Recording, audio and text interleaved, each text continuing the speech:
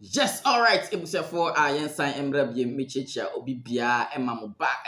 Welcome back to the channel. Ebusia so the minimum what I say it's not dia Ghana football komo na ye di. De bia it's not Ghana football. Ye nyai kada because a hona passion no hona yakoma de bia we want the progress of the Ghana football no said be ya nyoma be koyi e de ama ye nyina what I say minim se wo pɛ na me so me pɛ nti no ye hyem se no ye ndi ho komo kakra na ebusua ene ye ba behwe Black Stars. Yes, Black Stars so far no ye ba behwe the favorite candidates for the Black Stars head coach position na beda ho na sesia no ya so ahye what I say ye pe coach Ghana as a country ye pe coach why anybody be the next head coach at the Black Stars of Ghana.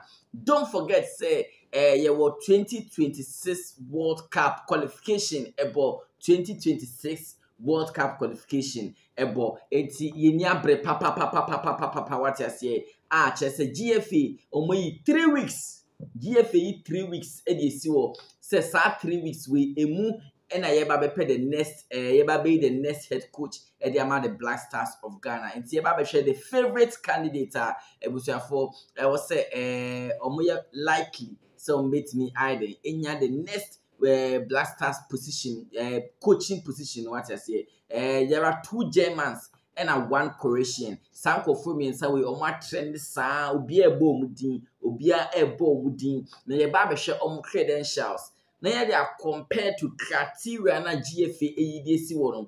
GFA according to omo criteria na omo penoma 5 if coach o person will apply to Black Stars coaching job na according to GFA na omo say 1 e will say we ye obi a wa coachi muntie ni ye patroti GFA say so person we nya adwuma na e will say 1 we ye obi a wa coachi top men's national team da and I said top football club da what I say it ye bubo clubs our coach here I will see who top teams and I say bubo national teams our coach here I will see who top teams and I will see a who say we a proven winner what did you crew wa amobie who say am pa kwa we there the cap si wa obetimi agi and no say another criteria GFA they are to first one. Second one so I will say we will be at least will experience experience in coaching no it should not be less than 15 years 15 solid years I will say will experience in the coaching field no it should not be less than 15 years and on a GFA epe and the third one is to say will license our the coach no it should be the standard what are the grade A standard no I was say we license our the adwuma I was say enti we certificate no any kwan say lower rank what I say rank certificate akese na I was say we dey na ka ho bi and I was say 4 I was say afenso no ye pro bi a obetimi a reconstructed team you should be there team ajiegu team asay team anyoma be ai basa ubetumi aba na wahehye wo nyoma nkakra na waboaboa bibia no what I say and I was say sanso ye obi a you have the record of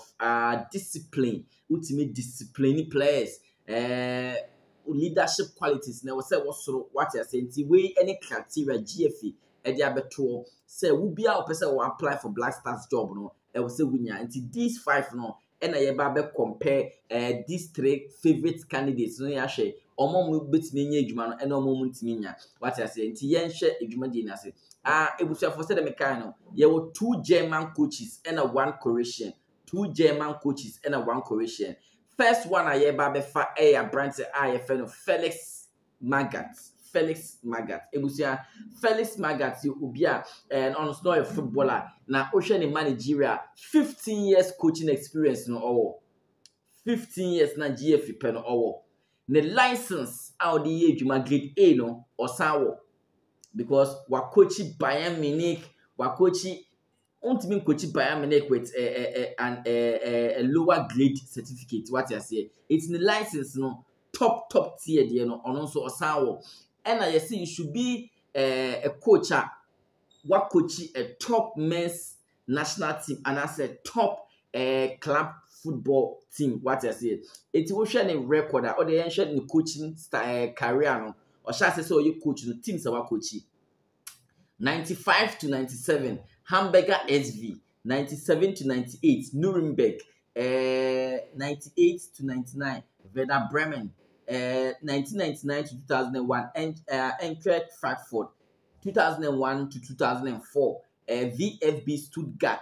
Yes, and 2004 to 2007, Okochi Bayern Munich.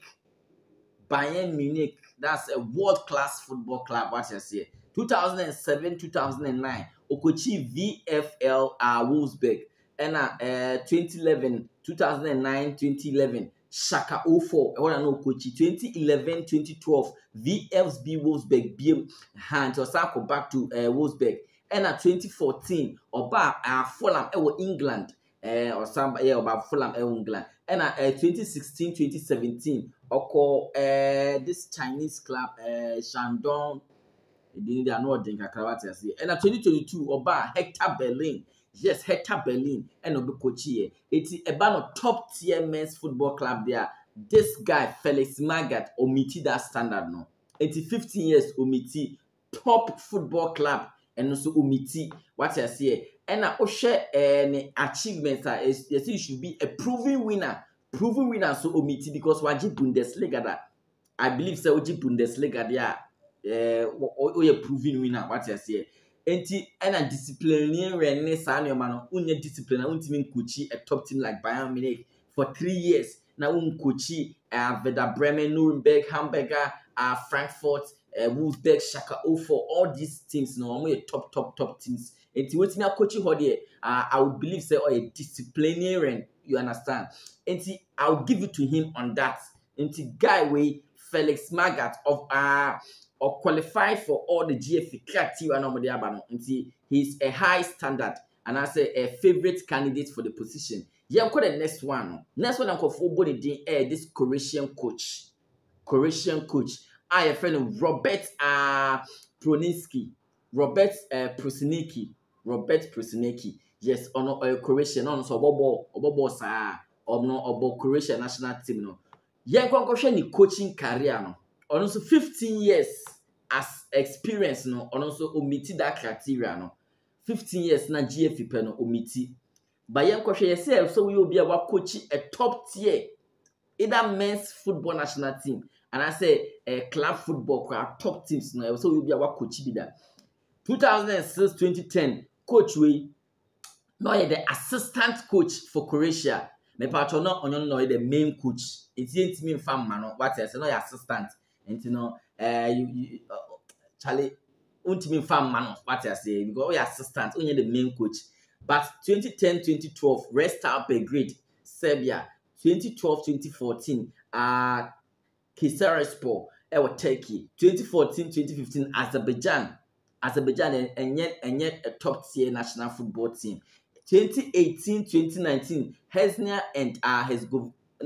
Bosnia and Herzegovina. On also no omonye top tier football national team. 2020 so Sako Deneli Sport and also Turkey. 2022 Olympia Limbiana. Also Kokochie and 2023 Rudis. And to share this particular coach a friend of Robert Prosinecki na the coaching career and the fact. The coaching career and according to GFA, I'm so be our coaching top teams. What I say, Ocean teams about coach here. Papa being a top team. What I say, he does not qualify with the top tier club football. No. This guy, I don't think say or if Obitimi are qualified for that particular criteria GFA at the Abano. Yeah, call the next person we no comfortable Bonidin Jurgen Kohler comfortable Bonidin Jurgen Kohler but Jurgen Kohler honestly a German ne track record as a footballer as a footballer or a defender. In fact everything I was a defender and a footballer GBA or GB UEFA Champions League or FIFA World Cup only Germany FIFA World Cup 1990 and also no a plus for him. Oshe or American Champions League, UEFA Cup, or call Juventus, or Juventus Edge Serie A, or Bob Bayern Munich, Sanso ebo Borussia Dortmund ni nyina odidi Bundesliga ne ade a but ni coaching career awful. Amanfo ebo the din na Jurgen Kohler, but according to GFA almost able to be a coach top men's national team and now club football crano. You should be amongst the elites. What you're saying, yeah, coach top teams now. But only ho ocean teams our coaching now horrible. Ubo di ni kwenye what you say horrible. Only record papi biawo club football. So I don't understand why amount for Ebo Jurgen Kohler so a favorite to get the Black Stars coaching job. I don't know. Amount for Bonidin Jurgen Kohler. As a footballer, they're fine. He was fantastic. Or GBBRB. Let me say UEFA Cup, UEFA Euros, Europe or AFCON. What I say now 1 GB, but club football or GBBR and a national team can World Cup or Sanchi. But the coaching career na yeka one coaching team papi be everything there on coaching any reputable club ubodi ya obia be say yeah ti we dey say what I say enti me say this guy na according to GFA say GFA omo de oman some criteria be adwuma there this guy should be taken off from the candidates no maba no enti o hwe the 3 candidates no maba na the favorite amongst them should be the German coach Fenix Magath or no and the favorite amongst the candidates now. Must say the 3 favorite candidates no. Fenix Magath should stand tall amongst these guys now or more air sana or share at the end there. Sana will say what I say. Eti gusu monitor and the deadline. I say will be our Black Stars Jumano. I was so the back one fan but then nature man one no. It's off. I won't apply game. Sana ebusia for etie mate have we now hun send me the beba the next video